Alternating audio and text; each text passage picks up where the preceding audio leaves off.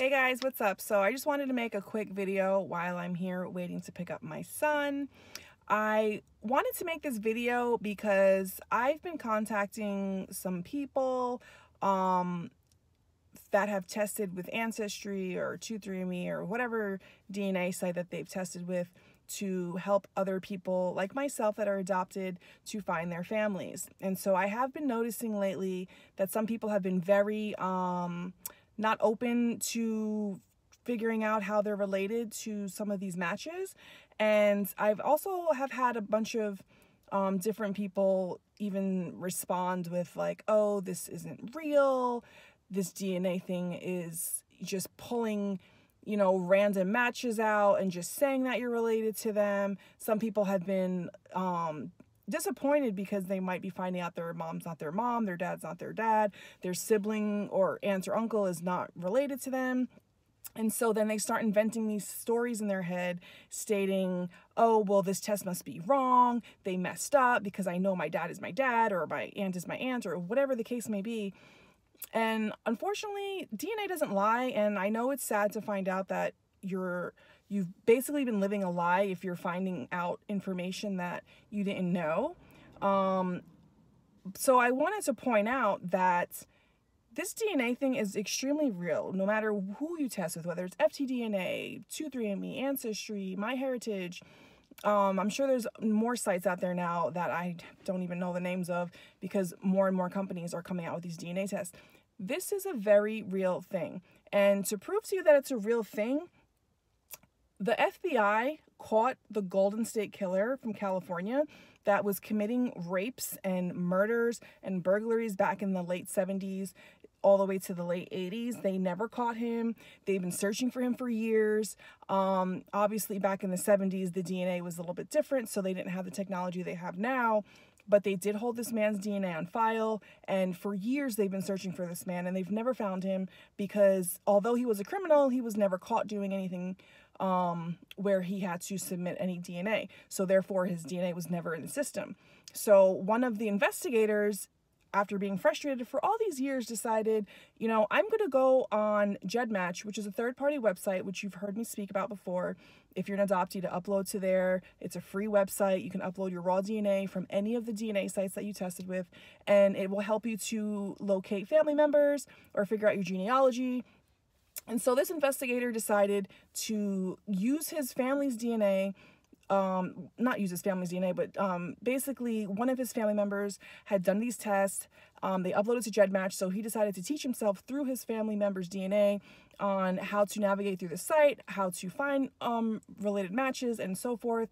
And once he figured that out, he decided to try to find the Golden State Killer to see if he had any family members that ever tested on GEDmatch and uploaded their raw DNA.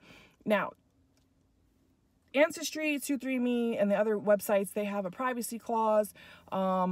If you want to read up on it, you can go research it because I couldn't tell you what it says because for me, I personally am not, like, I don't care. I understand people like, oh, your information's out there. I really don't care.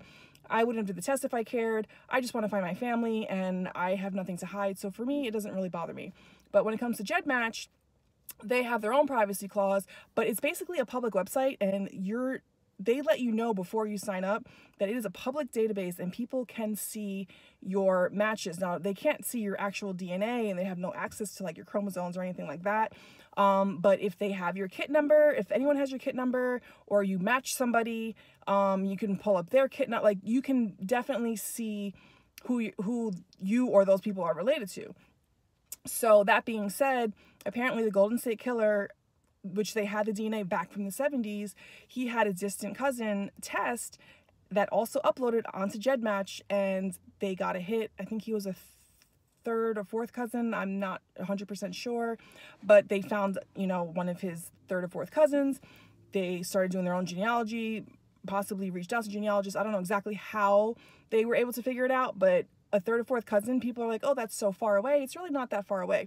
So my point is that if the FBI used GEDmatch to find the Golden State Killer, which I think is awesome, personally, obviously the DNA sites are 100% real. There's no flaw, there's like nothing is being made up. They didn't mistakenly not match you to your parents or your grandparents or whoever it is that you're thinking they made a mistake with. It's a real thing. So I just wanted to share that and let people know that are doubting this whole DNA thing that it is 100% real.